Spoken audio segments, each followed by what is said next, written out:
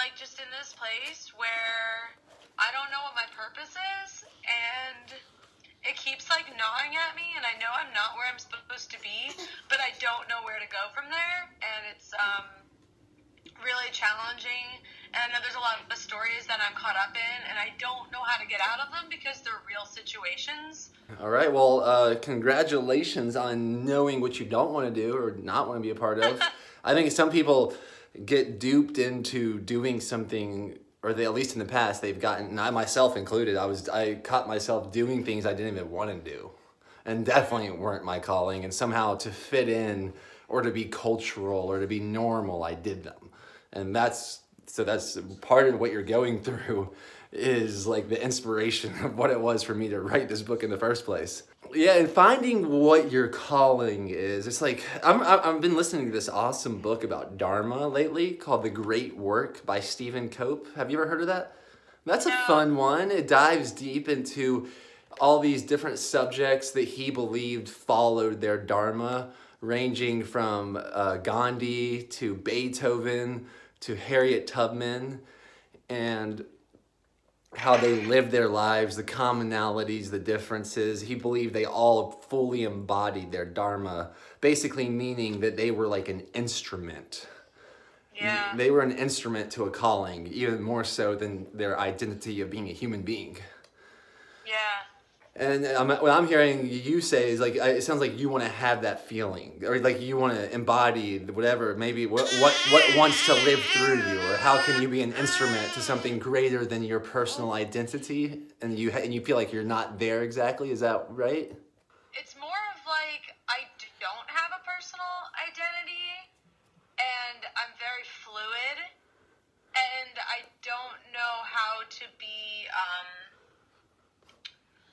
regenerative with the gifts that I do give and the things that I do, because it's like there's so many moments where I'm like, yeah, this is what I'm here for. Like, these are these moments where I'm just like here helping people and like being a clear mind for others who get all caught up in other things. But it's like everything I've done has just been like volunteer work here and there, like, or a lot of it's just been like gifts. It's never anything that's helped me get out of this financial rut that I'm in. But then also, like, in thinking, it's like it's so broad what I do that I don't even know how to like focus it, and I don't have like a blanket idea. So it's like. And when you say so broad in what you do, what do you mean what you do? Like what you do for volunteering or for work or for fun? Well, or yeah, it's like, you know, I'm an educator and I'm a crafter and I'm a singer and a dancer, and I love to help people and organize and like be there to help manage situations and like make sure things look good, and like just like having a lot of like those overseeing managerial kind of things, but with no actual experience behind it, and like always being thoughtful and making sure the whole group has everything it needs, and like having these different levels of conscientiousness and stuff like that. But then, you know, being really into like the herbalism and wanting to know more about my health and my diet, and it just feels like there's not enough time. I don't think I ever have enough time. What'd you think of the chapter, There Is No Waste of Time? I resonated with it, and it still didn't stop me from feeling like I wish I could divide myself multiple times, because it's like my brain works overtime. Like sometimes I identify myself as a muse because it's like the ideas that come through me are going so quickly that it never doesn't feel like there's time, even though I know I can tell myself there's time, like, but it still doesn't. There's still this part of me that refuses to believe that time doesn't exist and that everything's right on time. What's the thing that you feel like you have the least amount of time for? Like, or where you're most limited amount by time? Is there a specific, out of all the things you listed, is there one specifically that's like, that's where time seems to be the biggest limitation? It feels like all of it. It just feels like it's all of it. Like things that I need to do on the computer, I don't do because I don't like staring at a computer screen. And when I do stare at a computer screen, it's like mindless stuff instead of actually like getting work done to benefit myself. And it never feels like there's enough time for that because I want to honor my cycle, and I know that I don't want to stare at screens before bed, and so it's not something I want to stay up all night doing. And I don't know.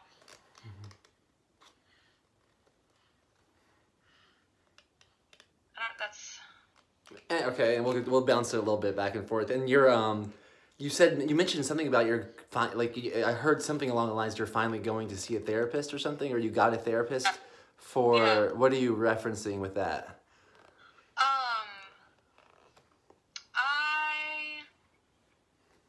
I don't know. I'm like trying to figure out, like, I know that there's like this ultimate hesitation that I have in life, and I want to kind of unpack that. And I know that I have like different stories that have been ingrained in my childhood and my upbringing that I want to dissolve. And I felt like a therapist was the only person that I could psychologically trust to provide the proper tools. Because, like, I've talked to Reiki healers and, like, other more spiritual peoples, but it becomes, like, I don't take them as seriously because they don't have any sort of psychological background, even though I don't want to be normalized. And that's kind of, like, what psychologists are doing, are normalizing you. So, but it's, like, I just want to talk to somebody to kind of figure out if I even need to be in therapy, or if I'm just like caught up in some stupid moment that I can just like step out of. I don't know. So you want a therapist to find out if you need a therapist? Yeah. That's fine. That's fine. It seems like there's a lot of like you're you're seeing things in a very fragmented way. Like lots of, and I'm not saying that's accurate or not, but it might be closer to what's real. But let's, with our last 3 minutes here, let's pretend that you being a human being and me being a human being, that like this idea that we are maybe waves to the same ocean or cells to the same body. Out of all the things, out of all those crafts and those gifts and those activities that you named, what's the best way to contribute to the ocean? What is it this cell known as you can give that would contribute to the whole body in the best way possible? I feel like people that know me would tell you the answer, but like I can't. What do you think they would say? I don't know what they would say, but I feel like they would have. I don't know. And that makes me sad.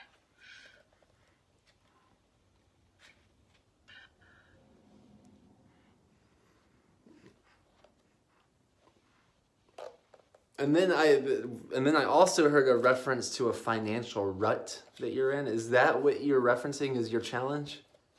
Yeah. Okay, well, first of all, just because you might be seeing, maybe you're a specific cell or a specific ocean that sees the ocean. You see it all. You see so much of it, and it can be overwhelming. It's like, I don't know, there's so much, it doesn't even make sense, maybe. And that's fine, that's fine. But what I will say is one principle that has highly resonated with me, and especially maybe for someone that's in your situation, is that when one is in need, plant a seed.